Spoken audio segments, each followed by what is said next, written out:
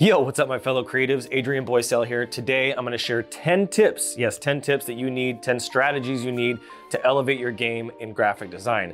If you're a graphic designer, I don't care if you're just starting today for your first day, or if you've been doing it for a year, 5 years, 10 years, or longer, this is gonna bring you back to some of those core principles and core foundations that you're going to need to elevate your career and to have the success that you truly want. And you may not be missing many of these or a lot of these, but you may be missing one of these that is the ingredient that you need to take your business to the next level. And that's what I am here to do.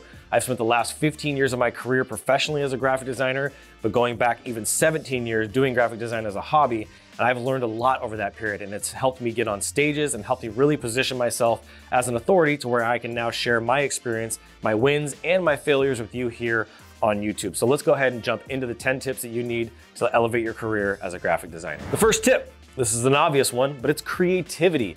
A lot of people actually lack in creativity. They're not getting enough creative inspiration. They're not going and looking at other people's work. They're not spending enough time becoming more and more creative. This is a skill set. It's not just a natural talent that you have, but you can develop and expand your level of creativity. Find artists that think outside of the box, read books, listen to music, do all kinds of things that are gonna nurture the creativity that you have inside of you. I see a lot of designers in the industry that are not very creative. They just follow the rules, they go by the book, and they do exactly what school has taught them, and school has kind of kicked out the creativity out of them. And that is something that I don't want you to have, because creativity is the one real strategy that you have against AI and all the different things that are happening in our industry, even websites like Fiverr and these online e-commerce platforms that are selling graphic design. Your creativity is your flair. It is your unique gift that you can use to set yourself apart from everybody else that's gonna help you give you your unique style. The second thing, and this is probably pretty obvious too, is artistic ability. You might be surprised, but most graphic designers that I've met don't really have an artistic ability. I ask the majority of the ones that I've met and encountered face to face, hey, do you draw? And so many of them do not draw. I am guilty of this myself. Over the years of doing graphic design for so long, I've gotten further and further away from my artistic ability. And the more I bring myself back to that, the more I add that into my schedule and make time for myself, two things happen. It increases my creativity, I get more ideas, I become more inspired, and I have a creative outlet that lets me nurture that part of myself. And my artistic ability becomes stronger, so that when I'm actually doing design, my design work even becomes better. So this is the second thing that you need to be really focused on, is increasing and enhancing and doing everything you can, whether it's a course, a mentor, a coach, an art class, to increase your artistic ability. Number 3 is what I'm doing right now, and that's communication skills. Communication is a two-way street. You need to be able to communicate to your clients, and you need to be able to listen. You need to be able to listen to what their needs, their pains, their struggles, their challenges, their roadblocks, and all the things that they have going on in their business. You need to listen to those things carefully, repeat them back to them, make sure that you understand them, you need to document them.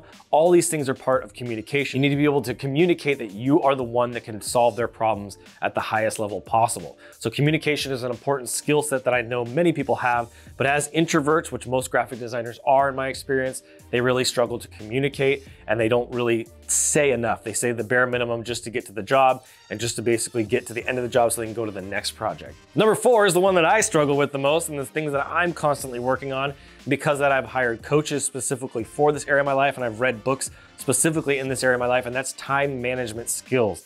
You need to have very good time management skills. The amount of work that I'm able to put on my plate today versus 15 years ago is a night and day difference. I was all over the place. I didn't have agendas. I didn't keep track of what I was doing. I didn't use Google Calendar and put everything in my calendar. I didn't have anything scheduled. I just flew by the seat of my pants and tried to do as much as I could every single day.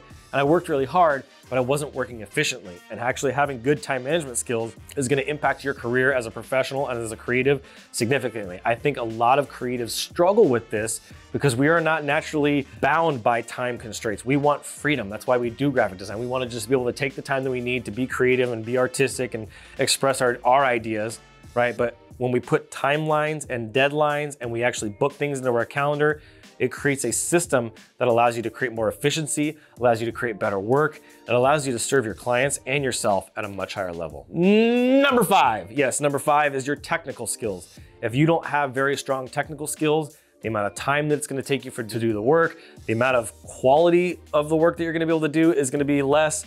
There's just so many disadvantages. You need to become an expert at the softwares that you're using, whether it's your CRM, whether it's your design software like Photoshop, Illustrator, InDesign, Premiere, whatever software you're using to actually service your clients. you need to actually become an expert in those technical skills. You need to understand all the different technical skills within graphic design, within web design, within motion design, and then you need to understand the technical skills of running a business. Finance, operations, fulfillment, marketing, sales. There's a lot of technical skills within each of those. If you want to become a high-level, very successful graphic designer like I am, you have to continue to improve your skills. I'm 15 years in, I still feel like I don't know anything, like I'm just getting started because there's so much to learn. It's an endless amount of information out there, an endless amount of skills that you need to learn. So if you think you've got it all figured out, that's your first mistake. You need to be open-minded, you need to stay a student, and you need to focus on learning as many technical skills as you possibly can. Document them, and then implement them, because once you implement these things, knowing them is one thing, but it's implementing these technical skills that's gonna make the big difference in your business. All right, so we're halfway through. Now I wanna ask you to do me a huge favor. If you've gotten some value out of this video already, please hit that like button, hit that subscribe button, and make sure you hit the bell too so you get notified of our videos, because I'm making content like this for free. I'm giving away all my best stuff, sharing all my experience, sharing my failures, sharing my wins, and I need you guys to engage back and show me that this is helpful for you. If you have an idea for a video, drop it down in the comments. I'd love to hear from you. All right, so let's jump over to number 6. Number 6 is problem-solving skills. This is one of my advantages. This is one of my strengths. Time management was one of my weaknesses, but one of my superpowers is my problem solving. I've always been a good problem solver because I look at the end goal of what it is I'm trying to accomplish, and then I reverse engineer what it is that's in my way from getting there. And whether it was taking apart a radio and reverse engineering how that works to figure out how radios worked, or it's doing the same thing for a client saying, hey, you want to get to this in revenue, this is what you need, this is the marketing material, this is the design, this is the website, this is all of those pieces. Being able to problem solve is a really important skill. There's a lot of different problem solving courses and trainings and things that you can do to increase your problem solving skills.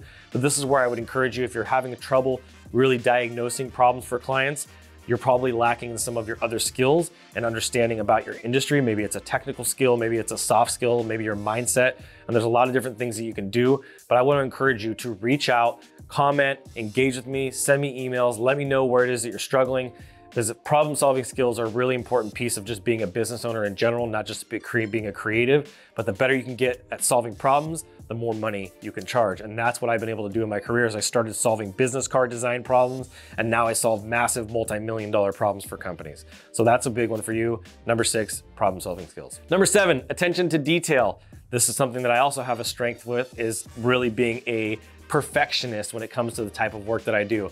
I want to make sure that things that I'm doing are not misaligned, colors are right, my layout is right. Like, I am a perfectionist when it comes to my design work. I don't like having words that are unkerned, that are kerned improperly. There's just a lot of different things that you need to pay attention to. If you overlook typos and things like that, I struggle with typos. This can cause a lot of issues with your clients. They'll lose faith in you, they'll lose trust, especially if you get some of this stuff printed and it ends up like actual printed materials and it's spelt wrong because you didn't take and pay attention to the details. That's gonna cost you. So make sure that you have somebody to look at your documents for you that you can send your work to make sure you're not missing anything, because it's better to have 2 sets of eyes than 1. Problem-solving skills are really, really important. All right, number 8 is adaptability. Now, this is something that I've been very good at because I grew up and going to 12 different schools as a kid, right? I had to learn how to make friends very quick and adapt to the situations and the environments that I'm in. Right now, we're experiencing a time in graphic design where it's changing a lot. We've had things like Fiverr and all these online e-commerce websites that are selling graphic design for cheap, and you have websites like Canva eliminating a lot of graphic design jobs, and now you have AI. Oh my gosh. Well, you either adapt and evolve, or you resist and regress. This is the truth.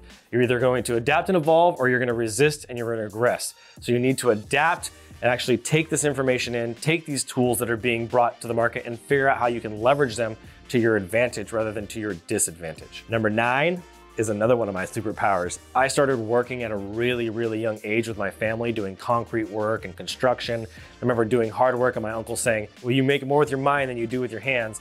And that was a big moment for me and something I never forgot. And I knew that I always wanted to make money with my mind versus my hands and breaking my back doing concrete work. But I developed that work ethic at a very young age that carried me through my career. And that work ethic, I put so many hours and hours, not just into learning my craft and becoming a great graphic designer, but also serving my clients at the highest level possible and working till 1, 2, 3 in the morning and sometimes pulling 24-hour shifts for them.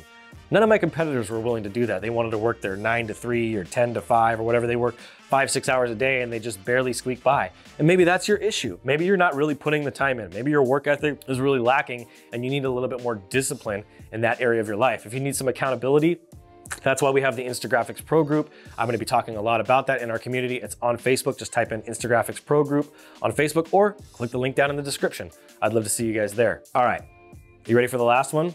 This is an important one, maybe the most important one. Passion and drive. I'm an extremely passionate and an extremely driven person. You're gonna come up against a lot of challenges, a lot of mistakes, a lot of failures, a lot of bad clients, a lot of things are gonna happen in your career. And your passion and your drive is what's gonna help you push through those things. When times get tough, when you have bad clients, when you drop the ball, when you make a mistake, when your client causes issues, that passion and that drive is what's gonna keep you going, keep you learning, keep you growing. So passion and drive is a really big one. These are the 10 things that you need to be focused on as a graphic designer if you wanna have success. I wanna know which one are you gonna be working on out of all of these. What is the most important one that you wanna work on in 2023 and improve for yourself so you can continue to grow your career and have massive success in your creative field? Let me know down in the comments. I look forward to seeing you guys on the next video. I'm Adrian Boysel, and as always, keep looking up.